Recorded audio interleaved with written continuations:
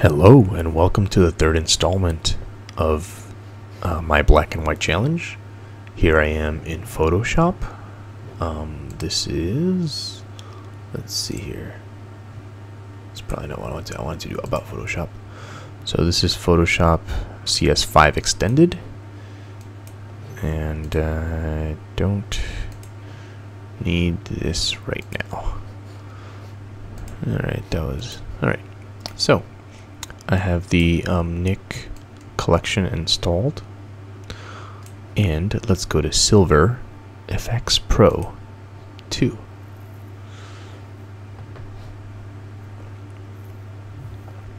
So it's loading up the image.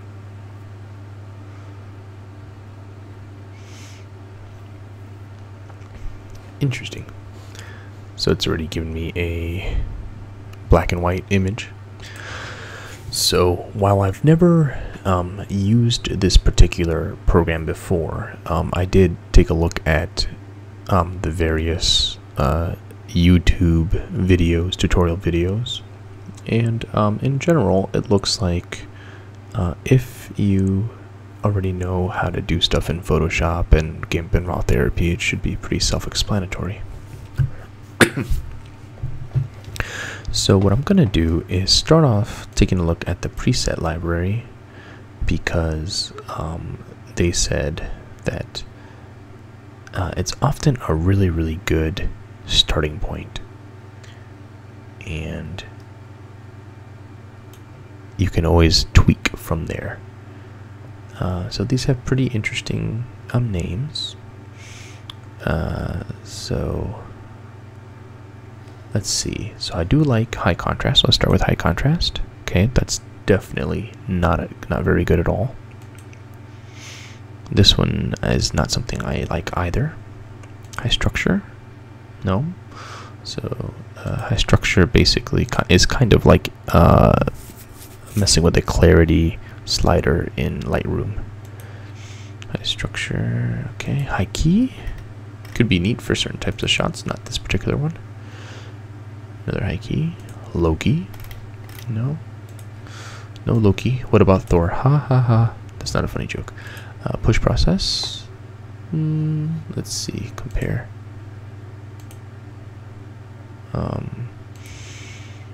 No. Alright. Push process. No. Grad. Full dynamic range. Harsh. Those guys have a harsh and smooth setting. Spectrum, not very nice. Fine art, no.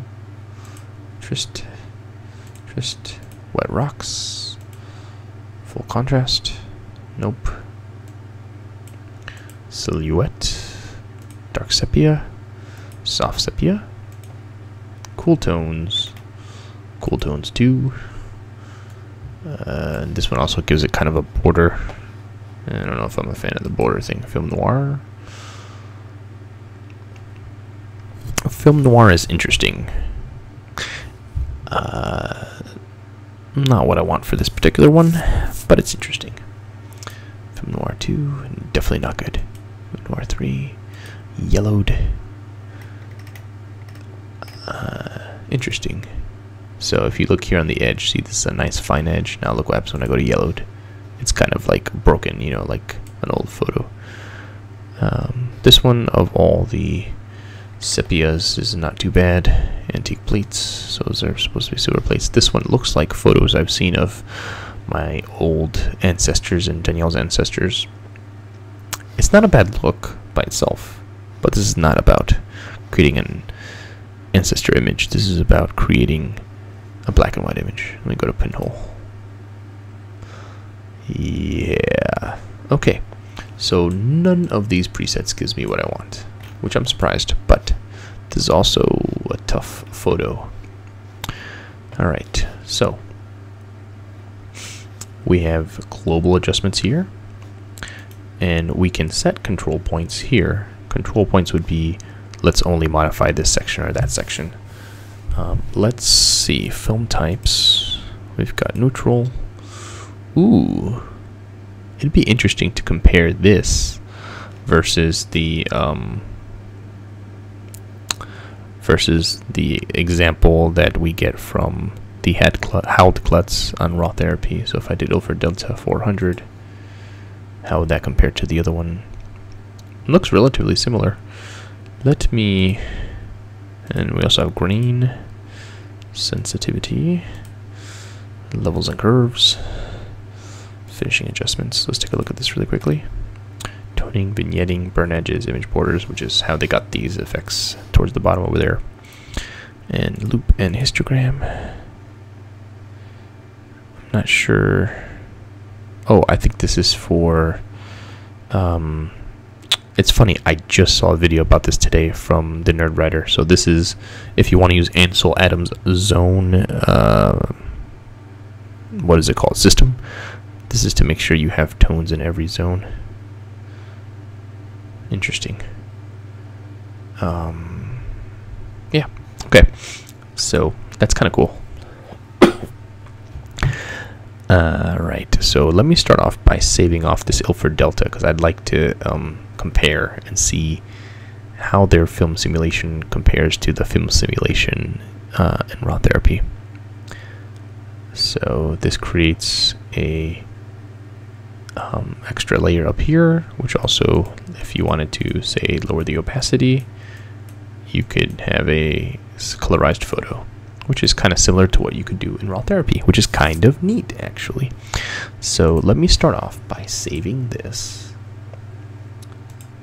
And we'll pick JPEG, and this will be Silver Efex Ilford Delta 400, which I'm pretty sure is the one I picked. In fact, I can do a really quick check while this is saving over on my Linux computer and go to the correct folder. And let's see, where's my JPEG here? This one says, I know this is great. Let's see. Ilford, yep, Ilford Delta 400, okay. So we can always compare that later. Alright, let's go back to the background. Let's turn this off. Let's go back into Silver Efex Pro.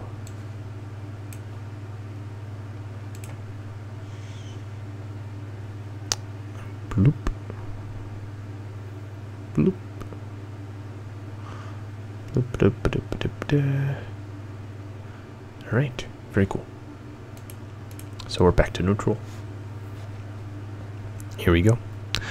Alright, so let's take a look here. Brightness. Okay, just going from one end to the other, just to get a feel for what each of these sliders does. Can I type in? Let's see, contrast. Very contrasty, not very contrasty. Ah, look at these extra sliders we have here. Interesting. Very cool. Structure. Again, this is like playing with the... I do like how it leaves this thing to show how far you've strayed. So that's like playing with clarity in Photoshop.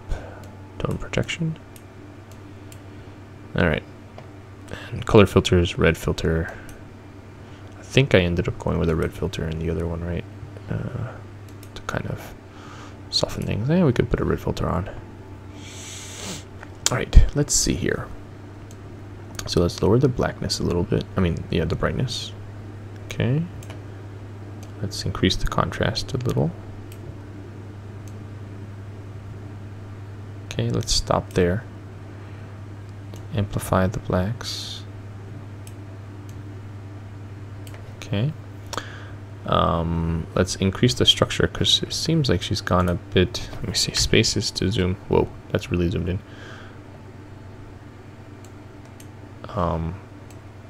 Seems like, well, it's not as bad when you go here, but I think we can do a little more structure.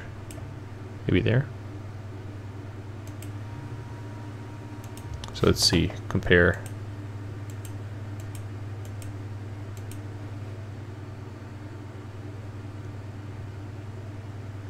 side by side. Okay. Well, very different. Look at that. All right, let's zoom out. Okay, we definitely have a better image than we started with. All right, let's see here.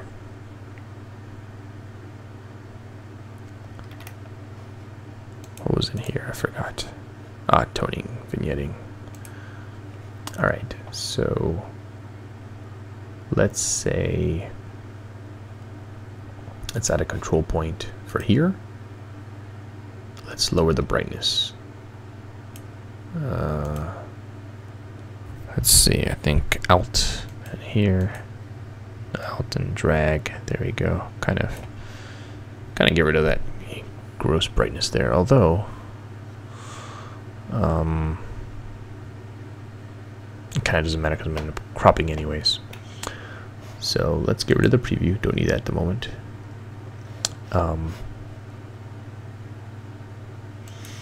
There we go, don't need that either. Yuck. Alright. So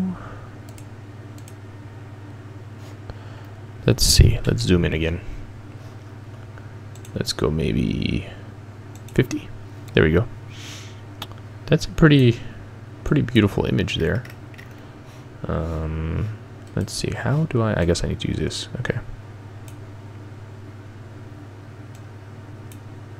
There's a lot of clarity to this image, that's for sure. Alright, let me zoom out. Is it what I want? Let's see. Have we lost too much in the hair? I guess a little, but let's see. Let's try a control point on the hair. Let's try increasing. Whoa, way too much. Alright. Alright, let's see. Alright, that's a little better. This is a nice black and white image. Let's see. It's clear. It's not as, or is it? Let me see. If I come over here. No, okay. I would say we're in a good place. I think we've done well with this image. I think it's a good image. I think it's not too grainy. Although, let's play with that for a minute. Do we go hard grain? That seems to have not done anything. Soft grain? Also not seems to have not done anything. Okay. Let's take a look here. Let's zoom out. Oh, well, this says film types, but alright, let's see if I go like here. Just darken it up just a little bit. Okay. Make sure I'm still happy with what we got. Okay. I think this is pretty good. Surprised I didn't end up liking any of the presets, but if I had a more normal image to start with, if I hadn't started with such a contrasty image, perhaps some of those would have worked a little better.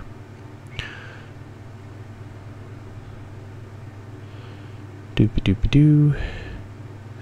Alright, so now I'm going to turn back on the one I did with this one here is the Ilford Delta. I'm going to zoom in a bit. Okay, so this one is Silver Efex Custom. Alright, so I'm going to turn this off. On, off. So the Ilford Delta is definitely grainier, which again, as we spoke in the previous videos, that's a matter of taste. Sometimes grain can be really good for a black and white. Sometimes it's not what you want. If I zoom out here, The other nice thing is we were able to really retain a lot more of her shirt in the one that I did custom Vice the Ilford Delta. It's really, to me, to what I want, it's really a better image. Although, like I said, there's reasons to want to emulate film and the what's the best way to say this? The you know, film has its things that are not quite as good. All right, let me do a save as oops. Save as a PDF. I mean, PSD Photoshop file. All right, change this to black and white. All right, that's gonna just take a second there.